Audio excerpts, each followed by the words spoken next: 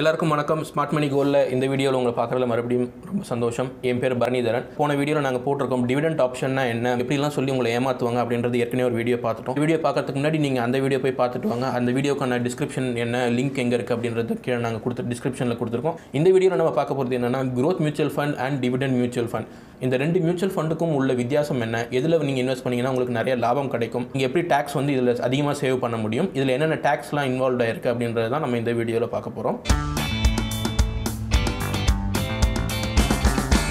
growth mutual fund அப்படின்னா என்னென்னா, growth mutual ஃபண்டில் உங்களுக்கு எந்த விதமான டிவிடெண்ட்டும் கிடைக்காது. நீங்கள் பணம் வந்து எப்போ இன்வெஸ்ட் பண்ணுறீங்களோ நீங்கள் வந்து அந்த யூனிட் எல்லாத்தையும் விற்கும்போது மட்டும்தான் உங்களுக்கு கைக்கு பணம் வரும். நடுவில் எந்த காசும் உங்களுக்கு வராது. பங்குகள் விற்பனை ஏறதால் வர்ற லாபம் எல்லாமே வந்து உங்கள் NAVலேயே அக்யூமுலேட் ஆகிட்டே வரும். அது வந்து நீங்கள் கடைசியாக விற்கும்போது மட்டும்தான் உங்கள் கைக்கு வரும். இப்போ நீங்கள் 1000 ரூபா இன்வெஸ்ட் பண்ண ஃபண்டில் ஒரு 100 ஸ்டாக் வாங்கியிருக்காங்க அப்படின்னா அந்த 100 ஸ்டாக்கோட விலை வந்து டபுள் ஆகிடுச்சு அப்படின்னா நீங்கள் 100 ரூபாய்க்கு வச்சுருந்த NAV வந்து உங்களுக்கு இப்போ 200 ரூபாய் இருக்கும். நீங்கள் வந்து எப்போ விற்கிறீங்களோ அந்த டைமில் உங்களுக்கு மொத்தம் இந்த 200 ரூபாய் NAV உங்கள் அக்கௌண்ட்டுக்கு கிரெடிட் ஆகும். இது வந்து growth மியூச்சுவல் ஃபண்ட் அப்படின்றது பேர். டிவிடெண்ட் மியூச்சுவல் ஃபண்டில் எப்படின்னா, நீங்கள் 1000 ரூபாய் வச்சுருப்பீங்க. உதாரணத்துக்கு அது பணம் விலையும் ஏறும், சில நேரத்தில் அவங்க டிவிடெண்ட்டும் டிக்ளேர் பண்ணுவாங்க. டிவிடெண்ட் டிக்ளேர் பண்ணும்போது அந்த டிவிடெண்டோட வேல்யூ வந்து உங்களுடைய NAVலேருந்து குறைச்சிட்டு அந்த அமௌண்ட்டை வந்து உங்கள் பேங்க் அக்கௌண்ட்டுக்கு ட்ரான்ஸ்ஃபர் பண்ணுவாங்க. உதாரணத்துக்கு 1500 ரூபா உங்கள் டிவிடெண்ட் NAV இருக்குது அப்படின்னா 100 ரூபா வந்து டிவிடெண்ட் டிக்ளேர் பண்ணாங்கன்னா உங்கள் NAV வந்து இப்போ 1400 ரூபாயாக மாறிடும். இந்த 100 ரூபா வந்து ஒவ்வொரு யூனிட்டுக்குமா 100 ரூபான்ற வீதம் உங்கள் பேங்க் அக்கௌண்ட்டுக்கு பணத்தை ட்ரான்ஸ்ஃபர் பண்ணுவாங்க. இதுக்கு பேர் தான் வந்து டிவிடெண்ட் பே அவுட் ஆப்ஷன் அப்படிங்கிறது. சரி, இந்த ரெண்டுத்தில் இன்வெஸ்ட் பண்ணும்போது எதில் நீங்கள் இன்வெஸ்ட் பண்ணணும், எதில் டேக்ஸ் நிறையா சேவ் பண்ண முடியும் அப்படின்றது அடுத்த கேள்வி. இப்போ நீங்கள் growth ஃபண்டில் வந்து உங்களுக்கு பணம் எதுவும் வர்றதில்லை அப்படிங்கிறதால அதில் உங்களுக்கு டேக்ஸே கிடையாது. உங்களுக்கு long term capital gains tax மட்டும்தான் இருக்கும். நீங்கள் பணம் வாங்கியிருக்கீங்க, அதை வந்து ஒரு 10 வருஷம் பொறுத்தோ 5 வருஷம் பொறுத்தோ விற்கிறீங்க. உங்களுடைய லாபம் 1 லட்சம் ரூபாய்க்கு அதிகமாக இருக்கும் பட்சத்தில் நீங்கள் வந்து 10% டேக்ஸ் பே பண்ண வேண்டியது வரும். ஸோ இதில் நீங்கள் ஷார்ட் டேர்மில் விற்றீங்கன்னா உங்களுடைய இன்கம் டேக்ஸ் ஸ்லாப் என்ன இருக்கோ, நீங்கள் 10% ஸ்லாபில் இருக்கீங்களா, 20% ஸ்லாபில் இருக்கீங்களா, இல்லை 30% ஸ்லாபில் இருக்கீங்களான்றதை பொறுத்து நீங்கள் short term capital gains tax பே பண்ண வேண்டியது வரும். டிவிடெண்ட் மியூச்சுவல் ஃபண்டில் பார்த்தீங்கன்னா நீங்கள் லாங் டேர்ம் கேபிட்டல் கெயின்ஸ் பே பண்ணணும், ஷார்ட் டேர்ம் கேபிட்டல் கெயின்ஸ் பே பண்ண வேண்டியது வரலாம். அடுத்தது டிவிடெண்ட் டிஸ்ட்ரிபியூஷன் டேக்ஸ் அப்படின்னு ஒன்று வேறு இருக்குது. இப்போ பார்த்தீங்கன்னா நீங்கள் ஈக்விட்டி மியூச்சுவல் ஃபண்டில் இன்வெஸ்ட் பண்ணிருக்கீங்க, அதாவது பங்கு சார்ந்த டிவிடெண்ட் ஃபண்டில் இன்வெஸ்ட் பண்ணியிருக்கீங்க அப்படின்னா இந்த பங்கு சார்ந்த dividend fund mutual ஃபண்டுங்களுக்கு 10% tax government போட்டிருக்கு. அது சர்சார்ஜ் சேர்த்திங்கன்னா கிட்டத்தட்ட 11.6%, அதாவது 12% கிட்ட வந்து டேக்ஸ் பே பண்ண வேண்டியதும். இதே நீங்கள் வந்து டிவிடெண்ட் டெட் ஃபண்டில் இன்வெஸ்ட் பண்ணியிருந்தீங்க, அதாவது கடன் சார்ந்த பத்திரங்கள் கொண்டு டிவிடெண்ட் மியூச்சுவல் ஃபண்டில் இன்வெஸ்ட் பண்ணியிருந்தீங்க அப்படின்னா உங்களுக்கு கிட்டத்தட்ட 30% வரைக்கும் டேக்ஸ் உண்டு. இந்த டேக்ஸ் வந்து உங்கள் கையில் வர டிவிடெண்ட்லேருந்து போகாது. உங்கள் சார்பாக பணத்தை டிவிடெண்ட் ட்ரான்ஸ்ஃபர் பண்ணுறதுக்கு முன்னாடியே மியூச்சுவல் ஃபண்ட் வந்து கவர்மெண்ட்டுக்கு இந்த பணத்தை செலுத்திடுவாங்க. இதுக்கு பேர் தான் டிவிடெண்ட் டிஸ்ட்ரிபியூஷன் டேக்ஸ் அப்படிங்கிறது. உங்கள் அக்கௌண்ட்டில் இருக்க காசு எடுத்து தான் வந்து மியூச்சுவல் ஃபண்ட் பே பண்ணுது. உதாரணத்துக்கு இப்போ வந்து ஒரு ஆள் வந்து 1 லட்ச ரூபா வந்து இன்வெஸ்ட் பண்ணுறாரு, அவருடைய மியூச்சுவல் ஃபண்ட் வந்து 10,000 ரூபாய் டிவிடெண்ட் டிக்ளேர் பண்ணுறாங்க. அந்த டிவிடெண்ட் வந்து அவர் பேங்க் அக்கௌண்ட்டுக்கு வந்துடுது. இப்போ 2வது வருஷம் ஸ்டார்ட் பண்ணும்போது மறுபடியும் அவருடைய அசல் 1 லட்சம் 10% தான் வந்து அவருடைய வளர்ச்சின்னு வச்சுக்கோங்க. மறுபடியும் 10,000 ரூபாய் வந்து அவருடைய பேங்க் அக்கௌண்ட்டுக்கு வந்துடும். 1 லட்ச ரூபா வந்து அவருடைய அசல் மாறிடும். இப்போ பார்த்தீங்கன்னா ஒரு 30 வருஷத்துக்கு இந்த சார்ட் கொடுத்துருக்கோம்.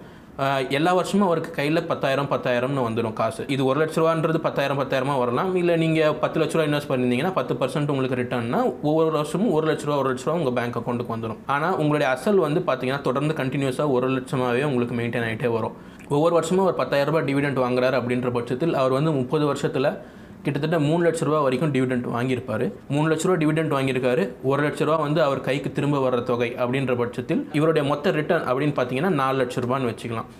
இந்த 4 லட்ச ரூபாவில் நீங்கள் 1 லட்ச ரூபா வந்து உங்கள் ஏற்கனவே உங்களுடைய அசல் அப்படின்றத நீங்கள் மறந்துடாதீங்க. இப்போ அடுத்தது வந்து growth ஃபண்ட், அது வந்து எவ்வளோ ரிட்டர்ன் வருது அப்படின்றத நம்ம பார்க்கலாம். இந்த எக்ஸாம்பிளில் பார்த்தீங்க அப்படின்னா வந்து growth ஃபண்ட் 1 லட்ச ரூபா இன்வெஸ்ட் பண்ணியிருக்காரு. அதே 10% டிவிடெண்ட் ஆப்ஷன் என்ன வந்துச்சோ அதே அளவுக்கு தான் அவருக்கு வந்து ரிட்டர்ன் கிடைக்குது. முதல் வருஷம் பார்த்தீங்கன்னா அவருடைய அமௌண்ட் வந்து 1,10,10,000. ஆனால் இந்த 10,000 ரூபாய் லாபத்தை வந்து அவர் வெளியில் எடுக்கல, அதை அப்படியே மெயின்டைன் பண்ணுறாரு. இந்த 1,10,000 பார்த்தீங்கன்னா இப்போ அடுத்த வருஷம் பார்க்கும்போது 1,21,000 ரூபா இருக்கும் அவர் அக்கௌண்ட்டில். 2 வருஷம் முடியும் போது அக்கௌண்ட்டில் 1,21,000 ரூபா இருக்கும். அவர் பேங்க் அக்கௌண்ட்டுக்கு எந்த காசும் வந்திருக்காது. 7 வருஷத்தில் பார்த்தீங்கன்னா அவரோட அமௌண்ட் கிட்டத்தட்ட டபுள் ஆயிருக்கும். 1 லட்ச ரூபாங்கிறது வந்து அக்கௌண்ட்டில் அவர்கிட்ட 2 லட்ச ரூபா கிட்ட இருக்கும். 1,94,000 ரூபா இருக்கும்.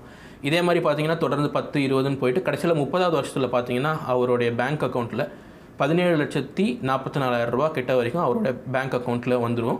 நீங்கள் வந்து மியூச்சுவல் ஃபண்டை விற்கும்போது. மொதல் எக்ஸாம்பிளில் நீங்கள் பார்த்தீங்க அப்படின்னா வந்து 3 லட்ச ரூபா உங்கள் கைக்கு வந்திருக்கும் 30 வருஷத்தில். க்ரோத் ஃபண்ட் ஆப்ஷனில் பார்த்தீங்கன்னா உங்களுக்கு வந்து 17 லட்ச ரூபா உங்கள் கைக்கு வரும். இதை பார்த்துட்டு நீங்களே உங்களுக்கு முடிவு பண்ணிக்கலாம் உங்களுக்கு டிவிடெண்ட் ஃபண்ட் வேணுமா உங்கள் க்ரோத் மியூச்சுவல் ஃபண்ட் வேணுமா அப்படின்றது. எப்பயுமே வந்து க்ரோத் ஃபண்டில் இன்வெஸ்ட் பண்ணுங்கள். டிவிடெண்ட் ஆப்ஷன் அதிகமாக சூஸ் பண்ணாதீங்க. டிவிடெண்ட் ஆப்ஷன் வந்து வயசானவங்களுக்கும் மாத வருமானம் வேணும் அப்படிங்கிறவங்கள வந்து டிவிடெண்ட் ஆப்ஷன் சூஸ் பண்ணுங்கள் அப்படின்னு சொல்லி மியூச்சுவல் ஃபண்டும் அதோட டிஸ்ட்ரிபியூட்டர்ஸும் சொல்லி ஏமாற்றி உங்களை இன்வெஸ்ட் பண்ண வைப்பாங்க. ஆனால் உங்களுக்கு வந்து மாத வருமானம் வேணும்னா அதுக்கு நிறையா வேறு ஆப்ஷன் இருக்குது. கண்டிப்பாக உங்களுக்கு வந்து மாத வருமானம் வேணும் மியூச்சுவல் ஃபண்ட்லேருந்து அப்படி நினச்சிங்கன்னா டிவிடெண்ட் ஆப்ஷன் சூஸ் பண்ணுறதுக்கு பதிலாக சிஸ்டமேட்டிக் வித்ட்ராயல் பிளான் அப்படின்னு ஒரு ஆப்ஷன் இருக்குது. 1000 யூனிட் வச்சுருப்பீங்க. அந்த 1000 யூனிட் எவ்வளோ வளருதோ வருஷம் நீங்கள் டிவிடெண்ட் வாங்குறதுக்கு பதிலாக உங்கள் கிட்ட இருக்கிற யூனிட்லேருந்து ஒரு 10 யூனிட் மட்டும் நீங்கள் எடுத்து நீங்கள் அதுலேருந்து வர்ற காசை வந்து உங்கள் செலவுக்கு யூஸ் பண்ணிக்கலாம். முதல் விஷயம் பார்த்தீங்கன்னா உங்களுக்கு டேக்ஸ் கம்மியாக இருக்கும். லாங் டேர்ம் கேபிட்டல் கெயின்ஸ்ன்றது வந்து 10% டேக்ஸ் தான். அது 1 லட்ச ரூபா வரைக்கும் வருஷம் உங்களுக்கு வந்து ஃப்ரீ. 1 லட்ச ரூபாய்க்கு மேலே போகும் பட்சத்தில் மட்டும்தான் நீங்கள் வந்து வரி கட்ட வேண்டியது வரும். ரெண்டாவது நீங்கள் டிவிடெண்ட் டேக்ஸ் எதுவுமே வந்து இந்த ஆப்ஷனில் பே பண்ண போகிறது கிடையாது. நீங்கள் உதாரணத்துக்கு கடன் சார்ந்த டிவிடெண்ட் ஆப்ஷனில் இன்வெஸ்ட் பண்ணிங்கன்னா 30% டேக்ஸ் கட்டணும். நீங்கள் ஈக்விட்டி பங்கு சந்தை சார்ந்த மியூச்சுவல் டிவிடெண்ட் ஆப்ஷனில் இன்வெஸ்ட் பண்ணிங்கன்னா 10% டேக்ஸ் கட்டணும். நீங்கள் க்ரோத் ஆப்ஷன் சூஸ் பண்ணும்போது இந்த 2 டேக்ஸுமே உங்களுக்கு கிடையாது. இப்போ நீங்கள் இந்த வித்தியாசத்தை பார்த்தீங்கன்னா உங்களுக்கு ஏற்கனவே தெரிஞ்சிருக்கும். இதில் 17 லட்ச ரூபா வந்திருக்கு, இதில் 4 லட்ச ரூபா வந்திருக்கு, இதில் 1 லட்ச ரூபா உங்கள் அசல் அது இருக்கட்டும். இருந்தாலும் பார்த்தீங்கன்னா வித்தியாசம் கிட்டத்தட்ட 3 மடங்கு 4 மடங்கு வித்தியாசம் வரும். இதனால தான் நாங்கள் எப்பயுமே வந்து க்ரோத் மியூச்சுவல் ஃபண்டை சூஸ் பண்ணுங்கள். உங்கள் பணம் வளர்ச்சி அடையணும்னா நீங்கள் க்ரோத் மியூச்சுவல் ஃபண்டில் யூஸ் பண்ணுங்கள். Growth mutual fund, dividend mutual fund இதில் நீங்கள் எந்த ஆப்ஷன் யூஸ் பண்ணியிருக்கீங்க? ஒருவேளை நீங்கள் டிவிடெண்ட் மியூச்சுவல் ஃபண்டில் இன்வெஸ்ட் பண்ணியிருக்கீங்களா? இன்வெஸ்ட் பண்ணியிருந்தீங்கன்னா நீங்கள் என்ன பண்ணணும்? இந்த மாதிரி டவுட் ஏதாவது இருந்தது அப்படின்னா கமெண்ட் செக்ஷனில் கீழே கேளுங்க. நாங்கள் கண்டிப்பாக உங்களுக்கு ரிப்ளை பண்ணுறோம். இந்த வீடியோ பிடிச்சிருந்தது, இதை பற்றி நீங்கள் இன்னும் தெரிஞ்சுக்கணும்னா கீழே எங்களோட பிளாக் டிஸ்கிரிப்ஷன் இருக்குது, அதில் போய் பாருங்கள். இந்த வீடியோ பிடிச்சிருந்ததுன்னா லைக் பண்ணுங்கள், உங்கள் ஃப்ரெண்ட்ஸும் கூட ஷேர் பண்ணுங்கள்.